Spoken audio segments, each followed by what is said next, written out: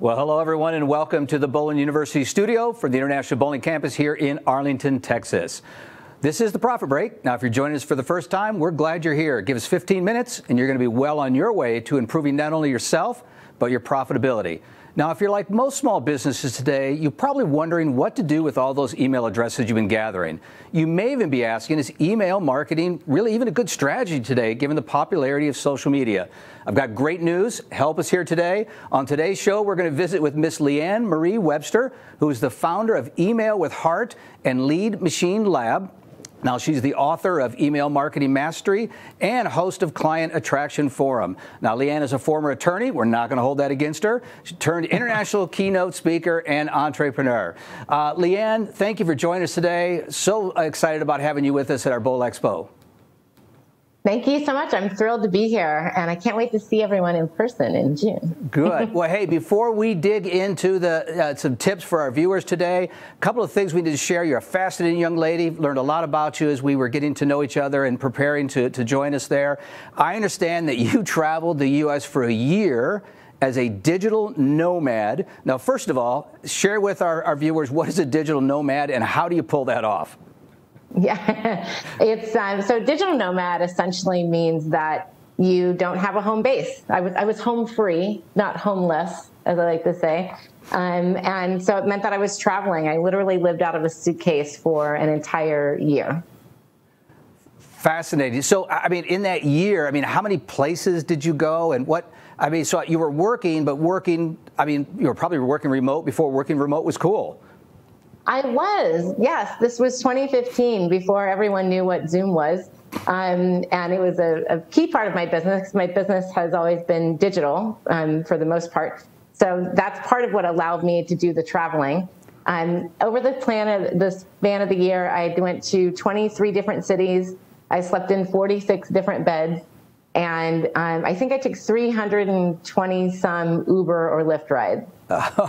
Fascinating. Amazing. I love that. Now, again, you know, as you and I were planning to gather together to talk today about this topic here, you said, well, I can't get with you right now. I've got a little trip planned. And most time people are going to visit family or they're going to do something with someone. But no, you climbed Kilimanjaro and scaled that. Tell us a little bit about that experience. I think Gerald even got a picture for us. It's fascinating. Yeah, thank you. This is so fresh right now. It is the world's highest freestanding mountain. It's 19,341 feet at the top.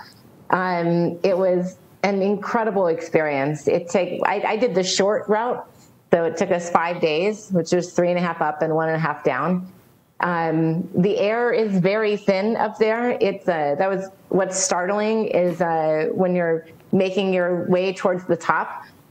The pace that you're going is literally step, step, step for like 8 hours. It was hard. It was one of the hardest things I've ever done in my life. Well, congratulations. What an incredible experience, world traveler. So excited to have you with us. So let's jump into today's topic there. Let's talk about the elephant in the room, right? Email is one of the most traditional forms of marketing. Is email dead? Is it even still relevant today? It's so relevant, I can barely stand it. You know, here's the thing with email, and as opposed to social media. You know, a lot of people get caught up in social media. They want to increase their followers, and social media is great. The challenge is you don't own that platform. So it's kind of like building your house on rented land.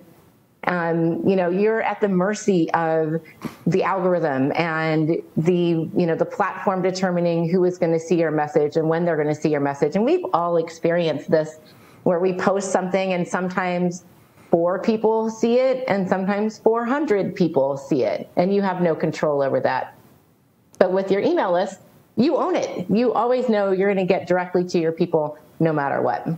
Yeah, that is a key point and a great thought that you own the relationship with the guest, whereas you're dependent on a third party to help establish that relationship with the guest when you're dealing with that. So comparing the two there, as small business owners, are we better off trying to build a social media following or an email list? Where should we focus our efforts and time on?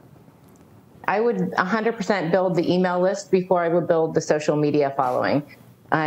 for that reason we just discussed, that you own it. And also, you will always be able to reach out to your email list. Whereas, we've had experiences where Facebook goes down, and Facebook also owns Instagram, and they also own WhatsApp. And so if one platform goes down like that, then you're cut off from your people. Versus if you have your email list, you can always message, reach out to your people via email. Yeah. So we've established that the death of email has been greatly exaggerated, that it's still a very viable channel for us to be a part of as small business owners. What does it mean to email with heart? I mean, I know that's your acronym that you use. So what does that mean? The short version of it is the H in heart stands for how people get on your list. It's critically important that people get on permissively. The E in heart is for engaging content, making sure that you are delivering content in a way that that has your readers want to open up that email and want to see what you're saying. The A, speaking in your authentic voice, which is making sure that you're being congruent with your brand and with your messaging, and that you're being your true self, the true self of the business. The R is for the rhythm, which is how often to email. It's a question I get a lot, making sure you're being consistent with your emails. And then the T is for technology, and that really speaks to some of these stats that you'll want to make sure that you follow, so that you can know what results you're generating, and then how to tweak things in order to generate better results for yourself. Right. And I know you're going to unpack that to a much deeper dive when you're with us in Orlando at our Bowl Expo, so we're going to dive deeper. But for our viewers today, let's start with that H, right? If we're going to focus, we have to have people to talk with first. We're going to start that relationship. Right. What's the best way if we're struggling with growing our email list to get started? Well, the best way is to, those people who are in your centers right now, that are coming regularly, especially if they're part of a league, but really any customer who comes through your door, having a mechanism for getting their email address and then staying in touch with them. And it could just be as simple as, when they're making the payment, if they're filling out any information, being able to capture that email and let them know that you're going to add them to your email list, and then being consistent with following up with it after that. Yeah, and I hope folks heard that from you, Leanne, because I think it's a critical point there. For many small businesses, and certainly in our space, business is good, and we're struggling with staff, but we have to find that time, and we have to dedicate the efforts to try to collect those email addresses, because while revenue is good today, we know that businesses ebb and flows in cycles, and at some point in time, it's going to turn, and we're really going to need those email addresses. Exactly. And with any marketing effort, you don't want to be in that space where it's like you really, really need it, and then that's when you're sending the email. Because if you're sending the email because it's like, oh my gosh, business is down and we need to generate more sales, that energy actually comes through in the message, and it feels very different than if you've been consistently messaging your people and talking with them, sharing information that they need or that they want, sharing fun tips about what's going on in the pro bowling world, or, sharing insights on, Sally, who's been working at the center for 25 years. There's a lot of different, and we'll go into this in Orlando, there's a lot of different ways you can do the content, but if you can just do that twice a month, that's only 24 messages a year. And if you can be consistent in doing that, then you won't need to have that kind of panic where it's like, we got to get people in, now we need to figure out what email to send them. Yes, thank you. Please, folks, hear Leanne. She climbed Kilimanjaro. She knows what she's talking about, okay? Build that email list now, even though it feels like you don't need it. It's better to have it, and then when you need it, you can start to access. So thank you for reinforcing what we certainly believe in. So we built the list. Let's talk about, we've got that email out and we've deployed it. So why do so many emails go unopened? Well, there's a few different reasons, but one of the main reasons is when people, think about your own email box. Let's just take it to the personal level. In your email box right now, there are emails that are non-urgent that you don't have to open, but you open, right? So it's not from a prospect or a client or a vendor or somebody that you need to tend to, but there's other ones that you open. And the reason that you open them is because there's value. because it's something intriguing, because you know it will help you in some way. And so there's value to you engaging with that message. The reason messages go unopened is when on the receiver side it's perceived that there's no value, or if you're getting pitched to all the time, because nobody wants to be pitched to all the time. You know, or if it's kind of like, yeah, you know, I don't know if I signed up for this. I don't know why I'm getting this. I don't know what reason I would have to engage with this email. If that's going on in the reader's head, then that's why they're not going to open your email. So if we've built this relationship and we've started that, how much does the subject line and the words that go with it, how much does that play into this in the open rate? Subject line is huge, because if they're not intrigued enough by that subject, then they're not going to open it. You could have the best message in the world, but if they aren't intrigued enough by that subject to open it, then it won't matter. Yeah.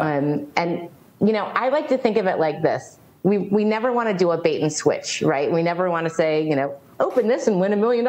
And nobody who's listening would do that anyway. But we want to make sure that it's consistent and congruent. But what I recommend doing is you write your message, and then when you go to write the subject line, just think about what is going to be intriguing in this message and would be intriguing to my audience. Let me put myself in the shoes of my audience and think, what will get them to say, oh yeah, that's something I want to read. Good. So, Ms. Leanne, before we let you go today, we got time for one more question. Let's talk about frequency. So we've established that we want to build a relationship. We want a compelling subject line. How much is too much? How much should we be communicating with our guests? Well, I'm a fan, if you can do it, I'm a fan of weekly emails, because I feel that, you know, oftentimes people want to pull back on the consistency because they don't want to bother their subscribers. And that's a great thing to be aware of, making sure you're not sending too often. And sometimes if you pull it back and you don't go often enough, people forget that they're on your list or forget who you are, and then they'll start to drop off or ignore your email, which is even worse. So I'm a fan of weekly. And I'm going to say this. I know weekly can sound daunting. And if you haven't been regular with it, weekly sounds terrible. So twice a month is the minimum, and which again is only 24 messages over the course of the year. And that will keep you in their boxes enough that they'll know who you are and not think that you're spamming. And it will let you create enough messages to build that relationship with them, so they'll want to keep coming back and reading the messages that you're sending out.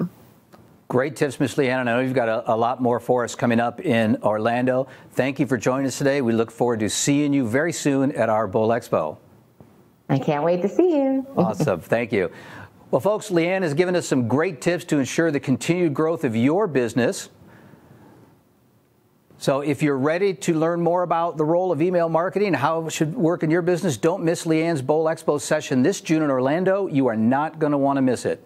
If you're ready to start improving your profitability, you can reach us anytime at education@bpa.com.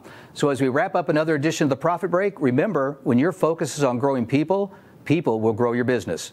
This episode, as well as all our previous Profit Break episodes, are available 24/7 for you, your team, everybody else. Share it at bowlinuniversity.net. Plus, new episodes are available every month. Mark your calendar, watch your email, join us on Facebook, and hear about the latest episodes. Until then, I'm Bart Berger, and remember, do for one what you wish you could do for everyone. We'll see you next time.